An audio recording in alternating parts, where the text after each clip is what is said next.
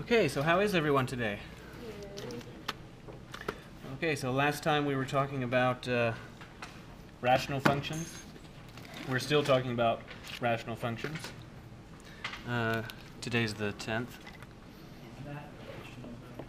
I'm sorry? Isn't that irrational though? Irrational to be doing the same thing twice. Okay, I'll go with that.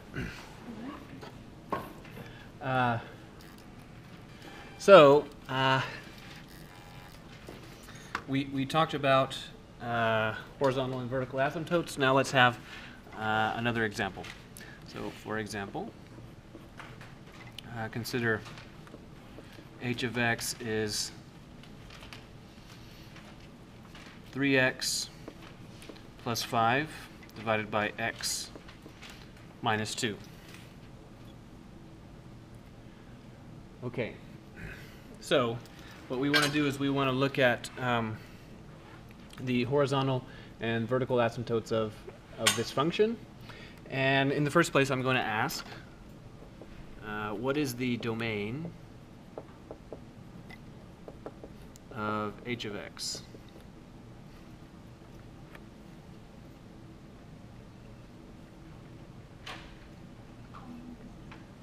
Everything except 2. So negative infinity to 2, union 2 to infinity. Okay, so now we want to figure out how does this function look? So let's make a sketch of y is h of x. So to that end, we're going to perform some algebraic manipulations on h. So specifically, I want you to divide 3x plus 5 by x minus 2. And what I mean by that is compute the quotient and remainder of that division. So we can use Horner's method, synthetic division. Who's guarding the door? 2. And then what are the coefficients? 3 and 5. Okay, so then the 3 comes down, and then multiply, add. Pretty little division table there. As a result, that means that we can write 3x plus 5 is equal to what?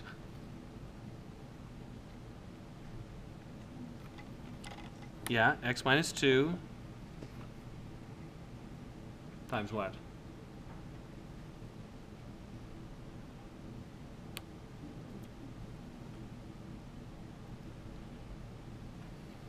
Well, it's the dividend is the divisor multiplied by what? The quotient. What's the quotient? 3. And then plus the remainder. So in your head, is that right? So 3x minus 6 plus 11, is that? Yeah, that's right. Well, we want h of x. So notice that h of x is this right here. It's 3x plus 5 divided by x minus 2. And here we have 3x plus 5. So we could make the left-hand side h of x by doing what? Divide by x minus 2. So 3x plus 5 over x minus 2 is x minus 2 times 3 plus 11 over x minus 2. And then if we divide this would be h of x is, and then if we divide this into the first term, what do we get? Yeah, that'll cancel, but then we're left with a 3. And then plus 11 over x minus 2. Okay. So now let's have a look at this. What function that you already know is quite similar to this one?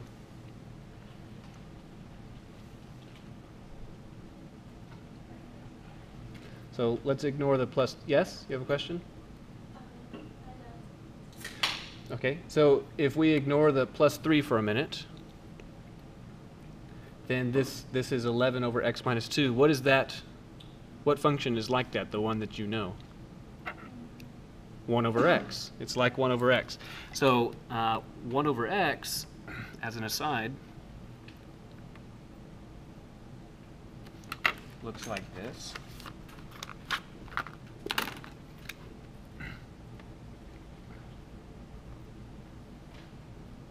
So this is if it was exactly 1 over x, but we played around with it. What effect does changing, so ignore the 3 for a minute, what effect does changing the x to x minus 2 do?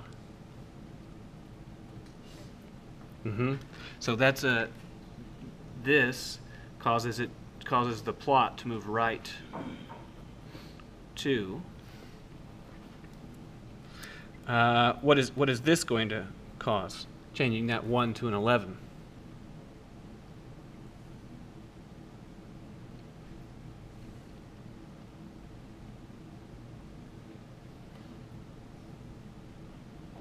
What will that do to the plot?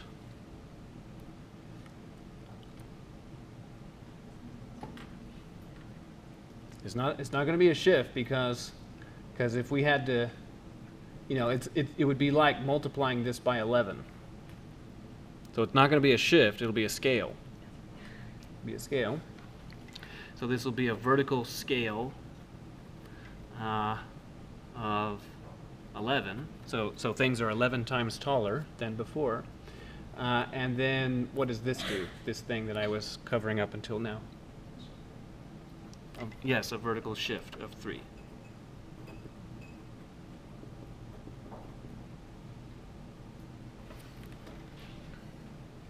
Okay. So what I mean is up 3. Well, that means we can make a sketch.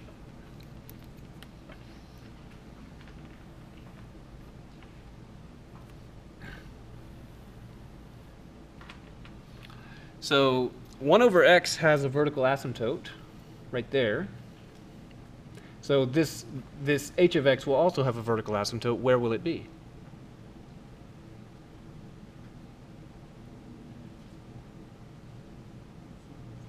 At 2.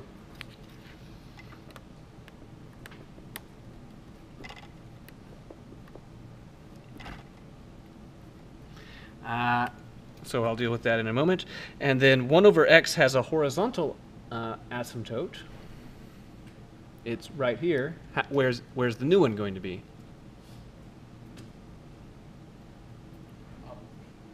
Up 3.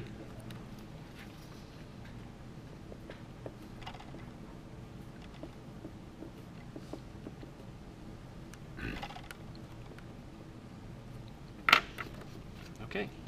Then otherwise it's quite similar to the reciprocal graph that you already know and love.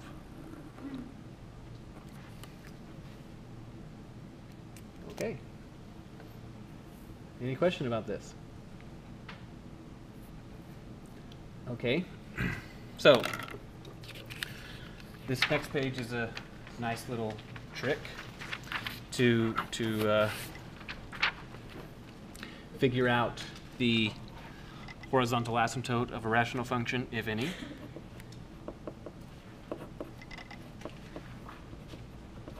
So suppose that we are given rational function n of x over d of x. Why those names, by the way? Yeah, numerator and denominator. Okay. So whether or not there's a horizontal asymptote, and what the value of the horizontal asymptote is depends on the degrees of n and d. So one possibility is that the degree of n of x could be less than the degree of d of x. So that is to say, it could be something like degree 13 over degree 14. An example like that. In this case, there is a horizontal asymptote of y is equal to 0.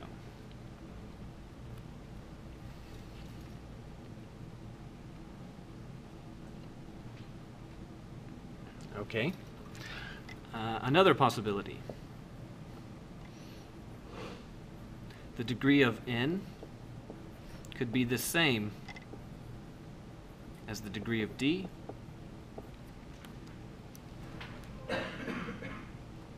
In this case, there is a horizontal asymptote of y equal to, now I'm just going to write in English, but I think you'll take my meaning, the leading coefficient of n of x divided by the leading coefficient of d of x. So in fact, this is what happened on the previous page, because have a look at this h of x. What is the degree of the numerator? 1. What is the degree of the denominator? Also 1. So they have the same degree. So then that means that there is a horizontal asymptote, and it's the ratio of the leading coefficients. What is the leading coefficient of the numerator? 3. And the leading coefficient of the denominator? 1. So 3 over 1. Did that turn out to be the case? It did. Okay. The last possibility.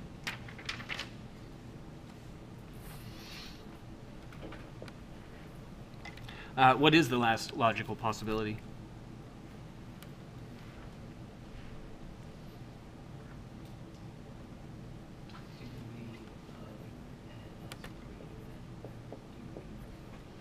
Yes. So in this case, there is no horizontal asymptote. Okay, and then this is, believe it or not, all over YouTube with the following name.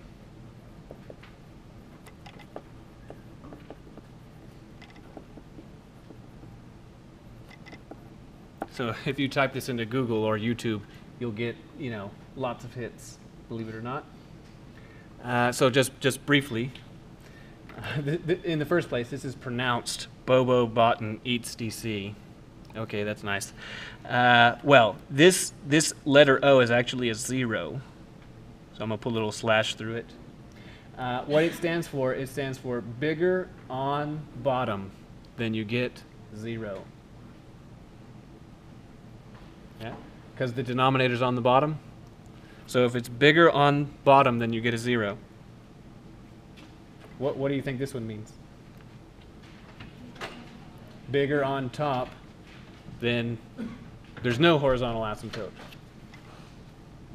And then this one is terrible. By the way, I didn't make this up. I just want to clarify. This exponents are the same, then you divide the coefficients. And really, there should be an L here, right? Because you've got to divide the leading coefficients. Okay. We'll go with that. Fine. So, for example, here's a function. G of x is, say, 7x squared plus 5x minus 4 over, how about 2x plus 9? And I want to know about its horizontal asymptotes. So please tell me about its horizontal asymptotes.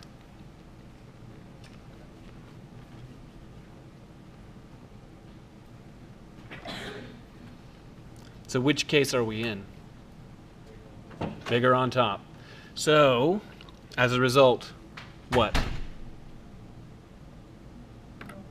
No horizontal asymptote. I'd like for you also to observe, so I agree with that, but I'd like for you to also observe the numerator is degree 2 and the denominator is degree 1. So if we write both of them as if they were degree 2, so that it looks like this, 7x squared plus 5x minus 4, and then how many x squareds are in the denominator? How many x squareds are in the denominator? None. Right, so 0x squared plus 2x plus 9, and then have a look at this right here. Is that a number? 7 over 0? No. It's not. So there's no horizontal asymptote. Okay. How about h of x is I don't know, 5x squared plus 4x plus 9 over 2x squared plus 6x cubed plus 8.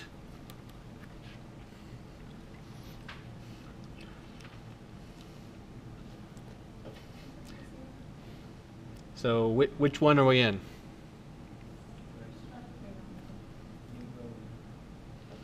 This one? Right.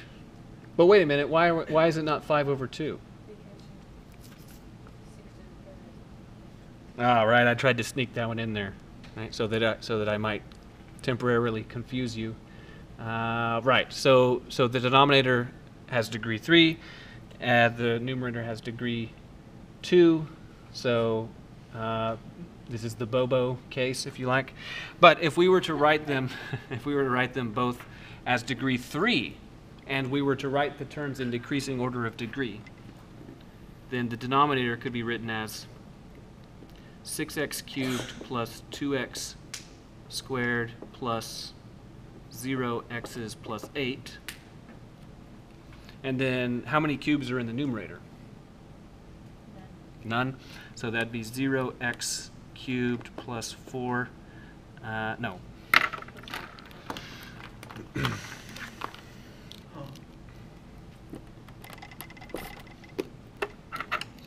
Plus 5x squared plus 4x plus 9. And then look at this ratio. So is 0 divided by 6 a number? Yes. What is it? 0. So the horizontal asymptote is y is 0. So 7 divided by 0, that's not a number. So there is no horizontal asymptote. Whereas 0 divided by 6, well, that's 0. So the horizontal asymptote is 0. And then how about I of x is equal to 13x plus 5 divided by 14x minus 8. Which case are we in? HDC, right? They're both 1, so I don't need to play this 0 game. And then just look at this. So is there a horizontal asymptote? Yes. What is it? 13 over 14. Any question about this? Okay. So now, let's briefly consider a very simple rational function.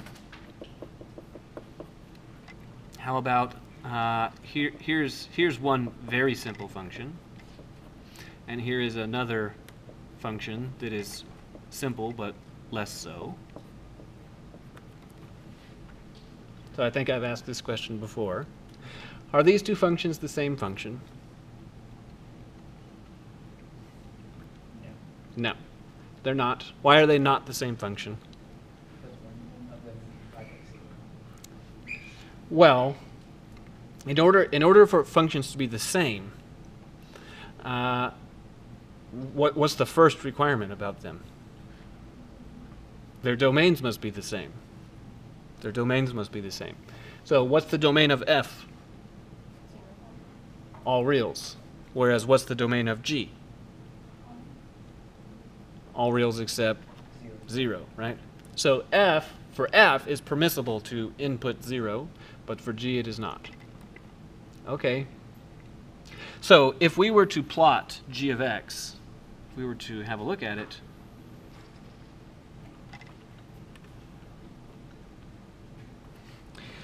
if we were to plot G of X, then away from 0, say like at 10, we'd get 10 over 10. And what's that? That's 1. And then maybe on the other side, way over here at negative 20, we'd get negative 20 divided by negative 20. That's 1. So then the way you visually indicate this is that, well, it's always 1 except for right there where you don't get anything.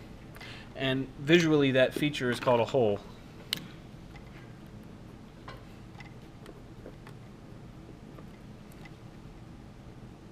Okay, so now we're going to talk about this. So let's consider something slightly more complicated. How about P of X is x minus 1 divided by x squared minus 7x plus 6. So my first question is, please tell me the domain of P of X.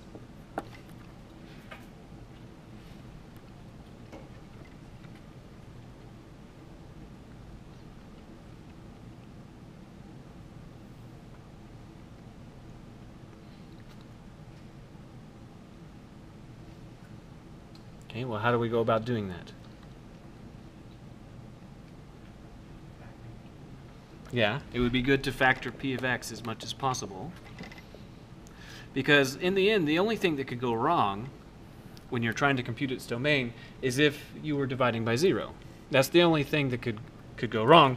So we need to know where the denominator is 0, and to that end, we need to factor the denominator. So how does the denominator factor? X minus 6. Very good.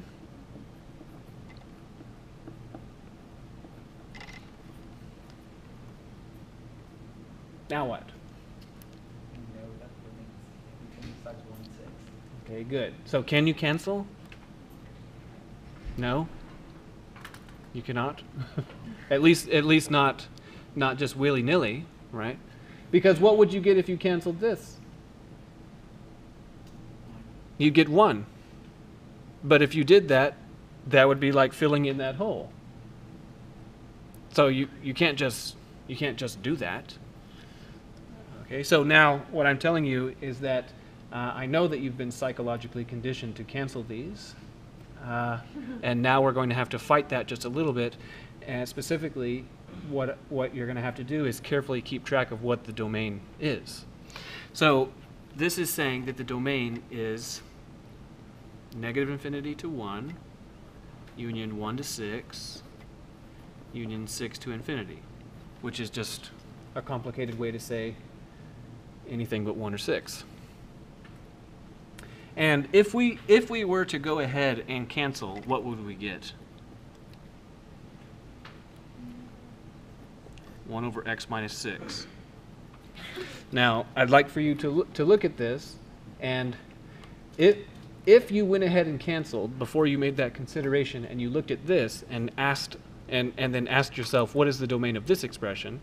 Well, what is the domain of this expression?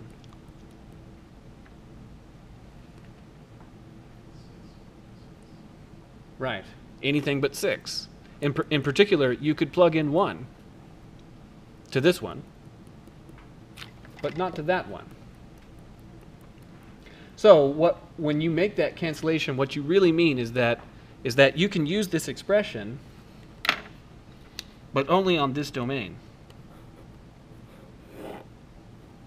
So all the time before, when you were canceling things out on the playground and things like that,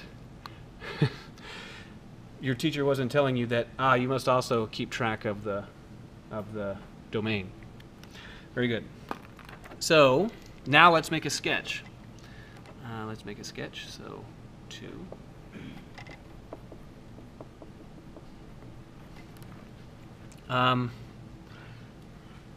So does this have a horizontal asymptote?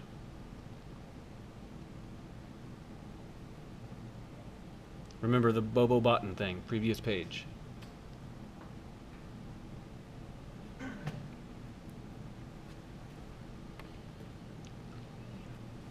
Okay, I hear a yes. Why yes? Because they both have the degree ones. Well, what's the degree of the numerator? 0. What's the degree of the denominator? 1. So which one is this? Bigger on bottom, right? This one is Bobo. So is there a horizontal asymptote? No. Yes, there is one. Botten is the one that there is none. So what is the horizontal asymptote? 0. 0. Very good. Okay, fine. So we have a horizontal asymptote of 0. Is there a vertical asymptote?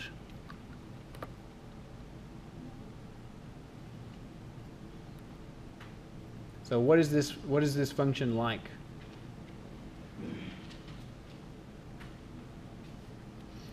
Well, it's similar to when I was asking what this one's like, isn't it? So, you know, they look pretty similar to me.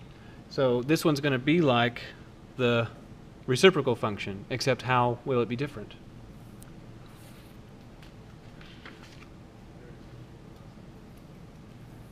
Ah, 2? There won't be 2. There's a horizontal shift of 6, yes. So over here at 6, something's happening. That's going to be where the vertical asymptote is. But remember, we also said that 1 is not part of the domain, so I'll go ahead and put a mark here for that too.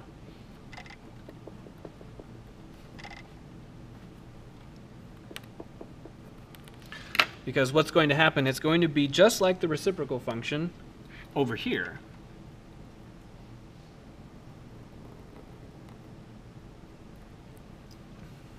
But then over here, what it's going to do is it's going to be just like the reciprocal function, except when we come to 1, that's a hole.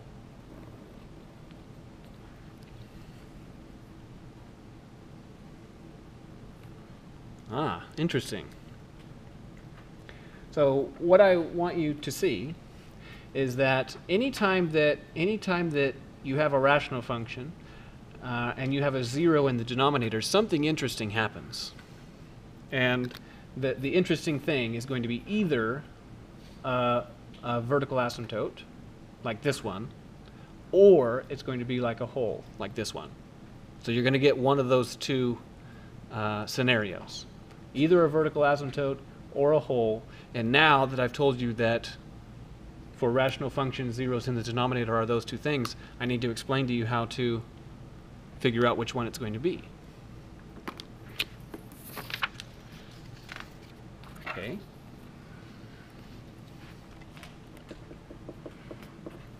So how about this?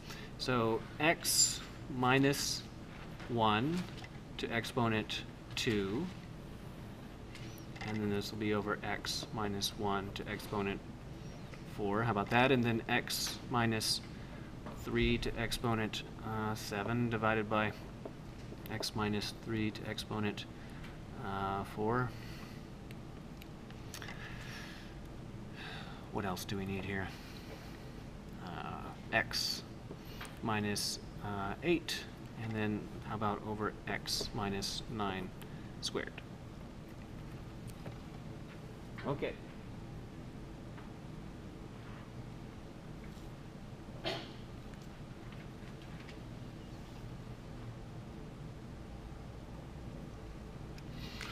So first request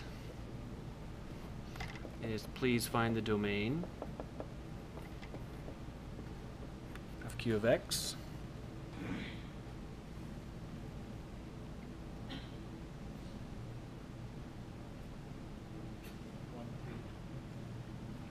Everything except those, right? Yes, everything except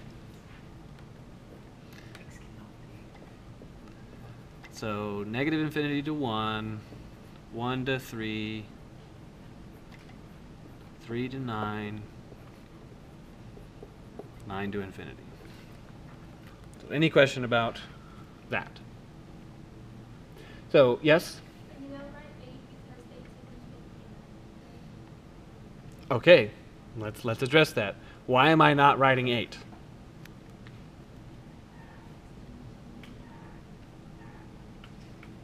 I mean, I agree entirely that there's an 8 there.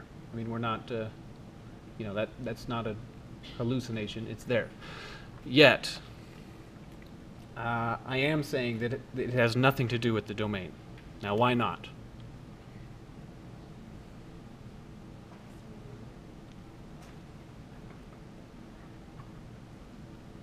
Well, with a rational function, ratio of two polynomials, what can cause a point to have to be removed from the domain? There's only one thing that can cause it.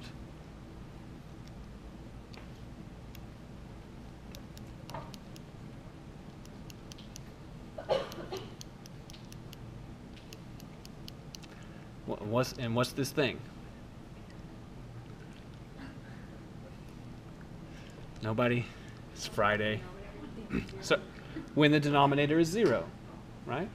A division by 0. This is the only problem that could occur. So, can we agree that at 1, because of that factor, there's a division by 0? Also at 3, because of that factor, there's a division by 0. Also at 9, because of that factor, there's a division by 0. A division by 0. So why is there not a problem at x is 8? Because it's in the numerator. That's not a division by 0. That's a multiplication by 0. And that's fine. There's nothing wrong with that. Good. Other questions? Okay, so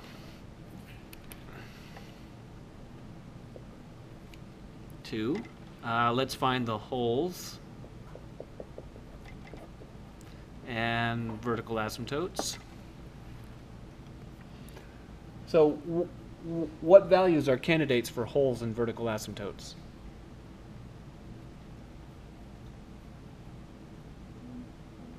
1, 3, and 9. That's the only ones that could be that way. So let's address them one at a time. Okay. So now, I'd like for you to consider that if you were a creature and you a one-dimensional creature and you lived on the plot of Q of x, then let's imagine that you're really, really small, so that if you're close to 1, that's like half the world away from 3 and 9. So it's just really, really far away. Let's consider that to be the case, and in that in that vein, I'm just going to write the part of the expression that deals with it. So now we know that we can't cancel, or at least we have to cancel with care,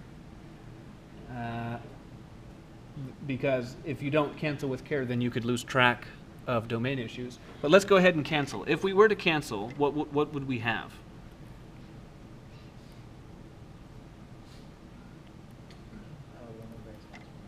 Very good.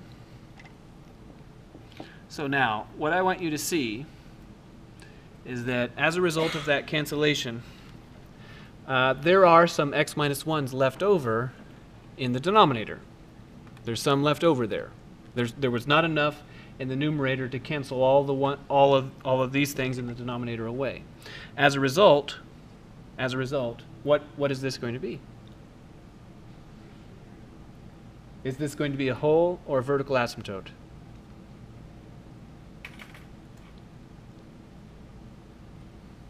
If you were to look at the plot of this, what would you see at 1? Would you see a hole or would you see a vertical asymptote?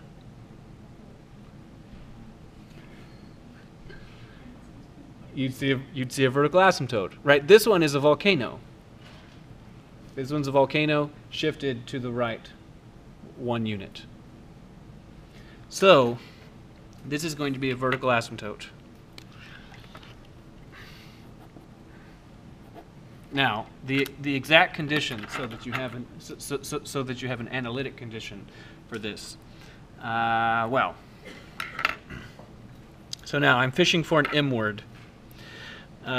Notice that where the factor x minus 1 is concerned, there's 2 of them in the numerator, and where x minus 1 is concerned, there's 4 of them in the denominator. So I'm fishing for an M word that has to do with this. Murder? Okay, it's not that one. Starts with M.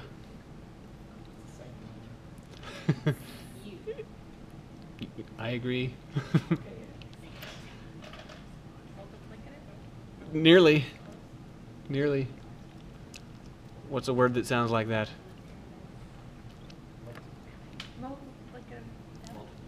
Multiplicity. Yeah. Multiplicity.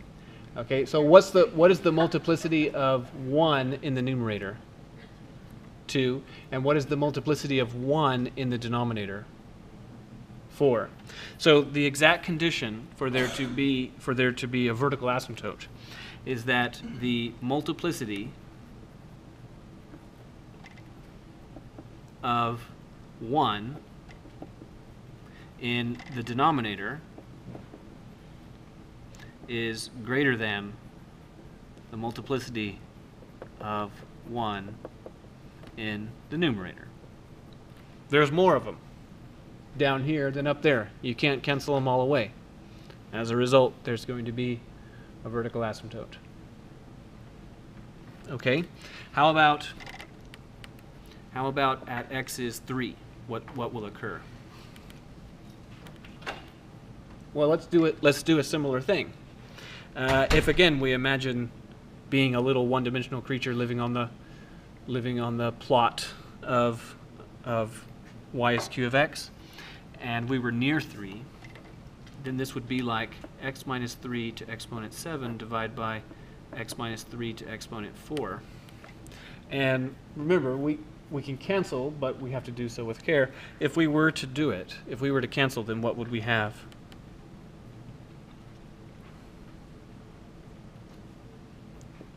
X minus 3 to what? 3. To exponent 3. So now, do you observe that we were able to cancel away all of the factors that were in the denominator? We were able to get rid of all of them. But that doesn't magically erase the catastrophe that was happening at 3. So, what is it?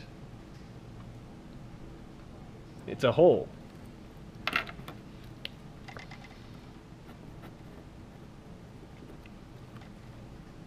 So the exact condition for this, so this is the condition, this thing.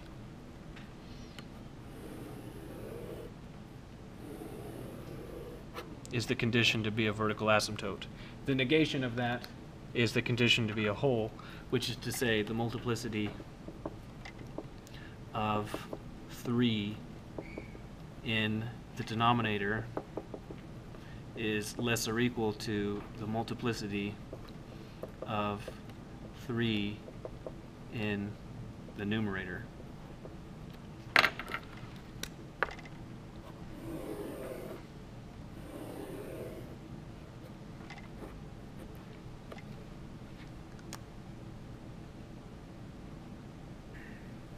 Okay. The last one, x is 9. Okay, so what is it going to be without all of this consideration? What will it be?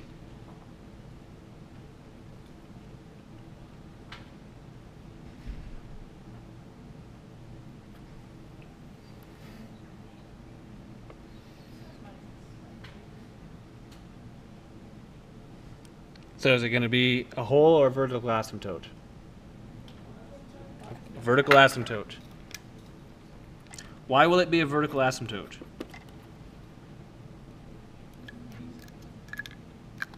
reasons. Well, just for as a matter of counting, I could ask, well, what is the multiplicity of 9 in the denominator? It's 2. Its multiplicity is 2.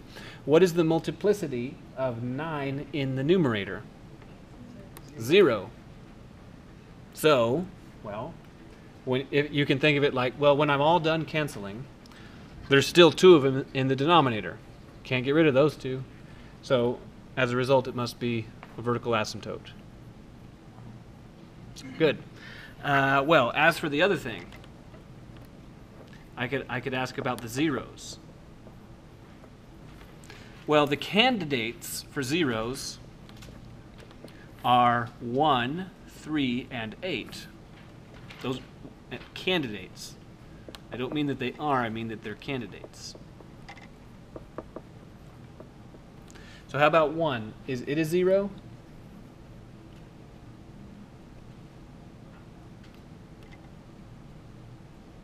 Is it a 0?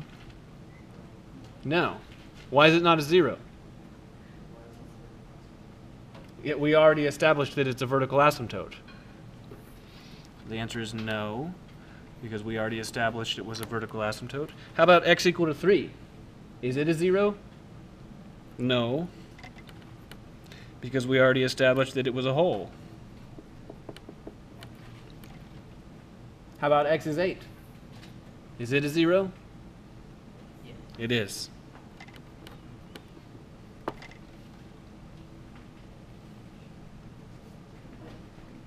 Good. Any question about this? So, determining whether or not something is a whole or an asymptote, a vertical asymptote, is a matter of counting. It's a counting of multiplicities.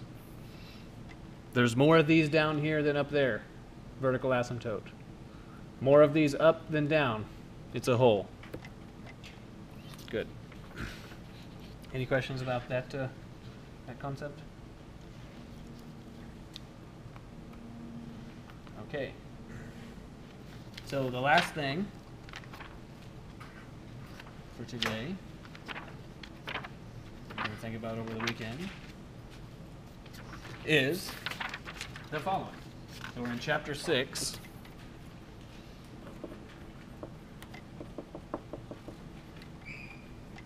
And we're in section 6.1, called something like exponentials. Okay, so here's a friendly public service announcement. Anytime that you hear someone on the news media or on Facebook or anything like that, if they use the adjective exponentially, then they are almost certainly incorrect from a mathematical point of view. From a like metaphorical point of view, I make no comment because that's not my area. But from a technical point of view, they're almost surely wrong. So, I'd like for us to go through a brief thought experiment. Imagine that you have an apartment that I desperately would like to rent. I offer you 2 options. And I only need it for a year. So I'll agree to pay $1 million a week for the 52 weeks, or I'll agree to paying you 1 penny for the first week, and then 2 pennies for the second week, and then 4 pennies, and then 8 pennies, and then 16 pennies. I'll double the number of pennies each week. So which one would you like? Okay, well let's check, right? So first, in the first week, I'd pay you a penny, and then in the second week, 2 pennies. In the third week, 4 pennies. In the fourth week, 8 pennies. In the fifth week, 16 pennies. So what I want you to observe from this is that the pattern is that is 2 to exponent 0, 1 less than that, and that's 2 to exponent 1, 2 to 1 is 2, and then 2 to exponent 2 is 4, 2 to exponent 3 is 8, 2 to exponent 4 is 16. So can we agree with that? Okay, so then continuing, 6, 30, 32, 7, 64, 8, 128. And that's pennies, right? Finally broke a dollar. But this one right here is 2 to 7. So let's skip ahead just a little bit. Let's skip down to week 33. What would I need to type into my calculator to get that? 2 to 32, right? Because it's one less. 2 to exponent 32. So that's going to be probably several thousand pennies, right? Yeah.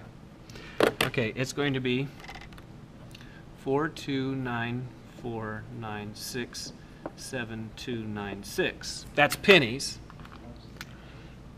I'll put the decimal point there and then comma, comma. That's 40, almost 43 million for that, for 33. Okay, let's go to the end, to week 52. I'd have to do 2 to what exponent? 2 to 51, right? So let's type that. Let's write that out. That would be 22517998114, and then my calculator ran out of digits. So 1, 2, 3, 4, 5, 6, 7, 8, 9. I'll need 6. I need 6 more places. I'll round them all down to 0. This is the number of pennies. So let's check that. The decimal place, group, group, group, group. That's $22.5 trillion. Yeah. So I start out paying you 1 penny, and then 2 pennies, and then 4 pennies, and then eventually it comes down to a great many pennies, doesn't it? This is what exponential is. So this concludes the public service announcement of why when you hear someone say exponential, they're almost surely technically not correct. Okay, and we'll continue this discussion next time.